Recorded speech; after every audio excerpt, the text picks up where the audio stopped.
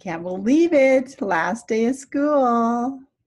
You guys are ready to go be second graders.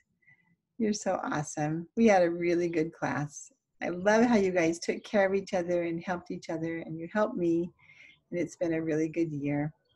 Even though we haven't been able to be together for a little while, I just want you to know that you are awesome and you're a wonderful student. And I can't wait to see you doing great things in the future. Make sure you come by and say hi to me when school starts again. Love you all. Bye.